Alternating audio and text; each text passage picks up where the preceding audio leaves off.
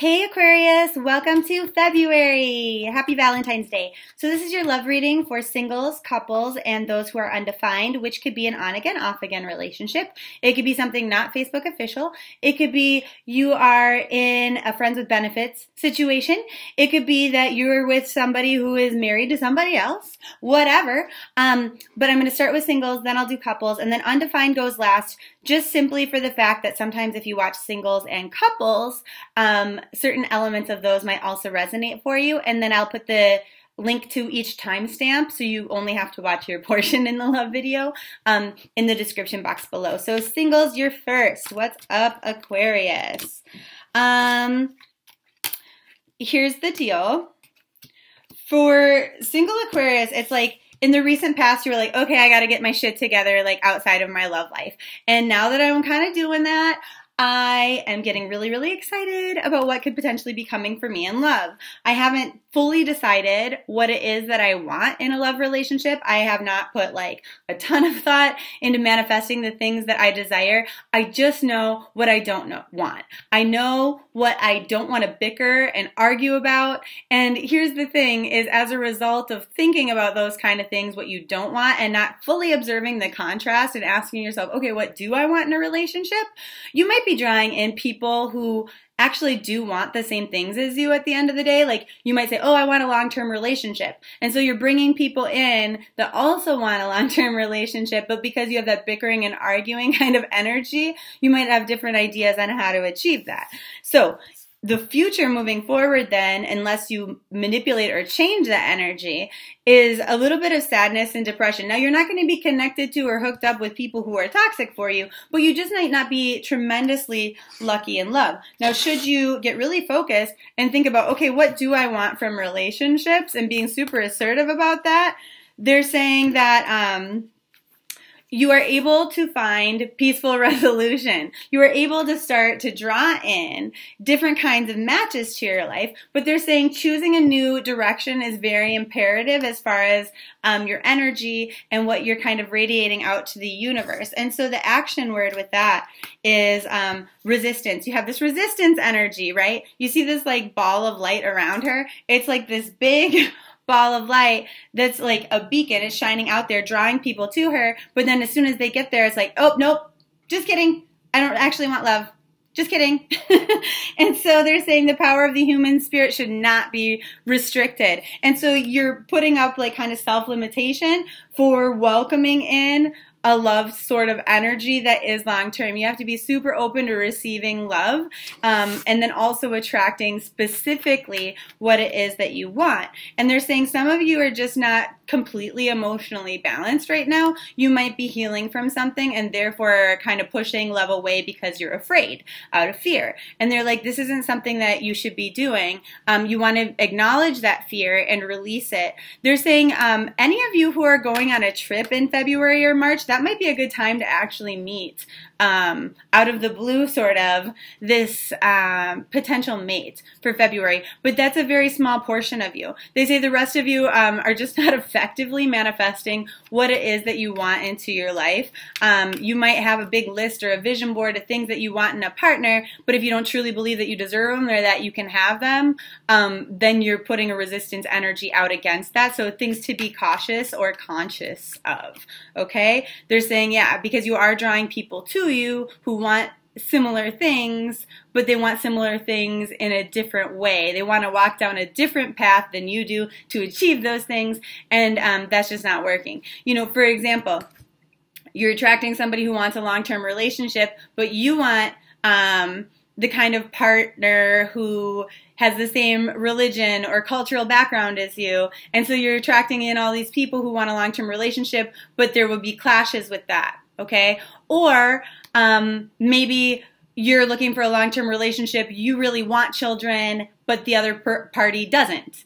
And so it's like, okay, you're part of the way there, but you're not all of the way there. Okay, so that's Aquarius singles. Now, Aquarius couples, what's up? Ooh, this is really cool. So in the recent past, it's kind of like, okay, I have what I want. I have my partner. I'm pretty satisfied with that, but now I'm bored. It's those things, you're kind of like stirring the pot a little bit. You want things to change, and this can be a very positive thing. but you have to be super assertive about what it is that you want, how you want things to change. Do you want things to be sexier? You have to verbalize that. Your partner can't read your mind, okay? Do you want things to be a little more low-key? Maybe you're going out too much and you want to have more Netflix and chill nights. You've got to assert that. You've got to be really, really clear in your speaking. Like I said, your partner can't read your mind. If you're hoping to take your relationship to the next level, you know, maybe you're committed to each other, but you don't live together, for example. This is something you're going to need to talk about because it will come to a rapid conclusion.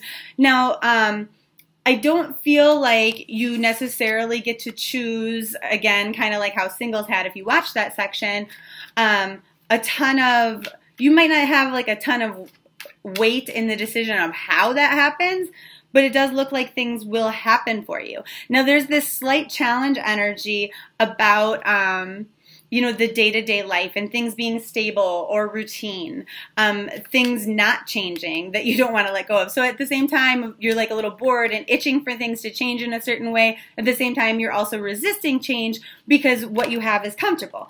And so they're saying just taking it slow is a really good thing. It's okay if things take time. Don't rush things just because you're bored. They're saying because that might end up yielding a sort of situation that you don't actually want. And so your action word, what you should do to have the most optimal relationship possible in February is focusing on your determination. And so they're saying transcending any perceived barriers that you have, like your own fears, like any mindset that you have that makes you go, well, here are the reasons why we can't do something. No, there's no reason why you can't do anything. Like, very improbable things happen all the time. You know, for example, wasn't Oprah born in like a house that had like a dirt floor, like to parents who couldn't even read? Then she becomes a super successful journalist after everybody said, you can't write journalism, like you're like garbage at this job. And now she's a bajillionaire and interviews, you know, the most elite people on the planet.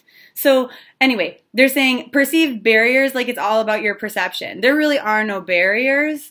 Requires firm resolve and willingness to change. So this change that you're kind of asking for is not 100% reliant upon your partner to change or for you to change as a couple. It's saying change starts with you. And it starts with being super assertive and talking specifically about what it is that you desire, not about what you don't want, not about what you want to complain about what you want. You know, if you're saying, I'm sick of going out all the time, I'm sick of always having spaghetti for dinner. No, it's like, hey, I really want to try a new recipe. Let's cook it together. Hey, I really want a night in. Wouldn't that be romantic just to cuddle on the sofa? It's not what you say, it's how you say it with your partner. And this can bring a lot of happiness and joy this month for you and strengthen your relationships and help you to get the things that you want. Okay? Now, for those of you who are in undefined relationships, it's saying there's really nothing to worry about, but a very similar energy to that of the Aquarius couples, where it's like, okay, I got what I want, now what? You know, like certain aspects of the relationship are very satisfying to you, and you're like, okay, now what? It's kind of that energy of like, hey, the sex is really good, but now that that's done, get out of my house. You know, it's like, now what? I just want to watch TV probably without you. And so they're saying, you know, it's good that you're not in this energy of like over giving to somebody.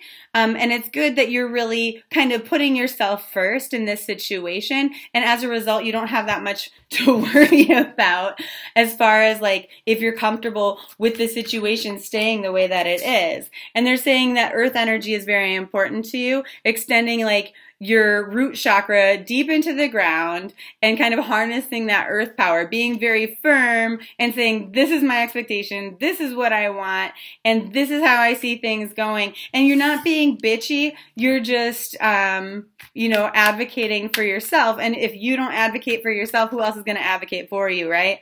They're saying that you do want to be in a relationship. It's not like you intend to push people away, but you don't want the anxiety, fear, or worry that comes along with, you know, certain aspects of super committed, like living together type of situations and stuff like that. And so, if you're an Aquarius who's like in a polyamorous relationship, this would be like a really awesome month for you. As long as you're open and honest about that with everybody that you're bringing in. So anyway, what they're saying is, yeah, not overgiving, but being super honest. I'm not surprised. And they're saying you could fall deeper in love as a result of taking that time and being super clear about what it is that you want, even if it feels unstable initially. Things kind of just balance themselves out as the end of February shows up and going into March, even through April. They're saying like your partner might have some resistance and say, hey, all of the stuff that you're saying, it doesn't seem fair to me. And you're just like, okay, well, whatever you don't like, maybe you should take an action on that. What is it that you do want, right? Why don't you think about what you want? Which is easier to say if you're already doing that, though, to be honest. You don't get to sit there and be like, okay, guess what, asshole? I'm sick of hearing you complaining if you're complaining all the time. So anyway, they're saying a lot of you might not feel super confident in behaving this way initially. Others of you have totally mastered this. So those of you who are afraid to do this, it's because you're afraid of feeling any hurt kind of energy or creating pain for yourself, feeling guilty. And they're saying, and this is going to confuse you a lot, but honestly, it's not really about that. They're saying you need to shift your perspective, right? Like who is your priority here? Like you need to care about yourself first and foremost, because otherwise you don't have a lot of capacity to love somebody else. And so this is like a theme again and again and again coming up for these types of relationships. They say others of you, you're just not feeling the relationship anymore, and it's time for you to be honest about that. They're saying if it's not making you happy, it's time to cut it out. What do we want to keep something around that makes us like irritated or sad for? You just don't.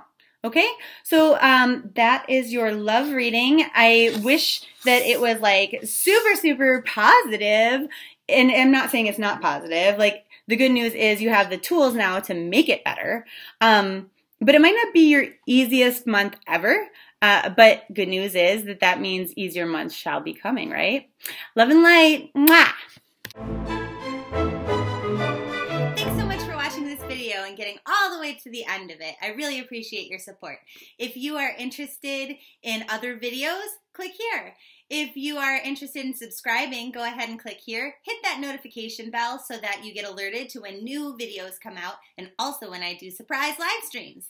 And then if you're interested in winning a free 20-minute video reading personally every month, go ahead and click right here. Mwah!